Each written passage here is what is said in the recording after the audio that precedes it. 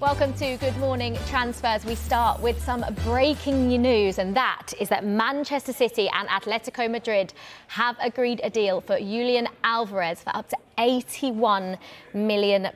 Talks have been progressing well between the clubs over the last 24 hours. Atletico will pay £64 million up front, with a further £17 million of potential add-ons.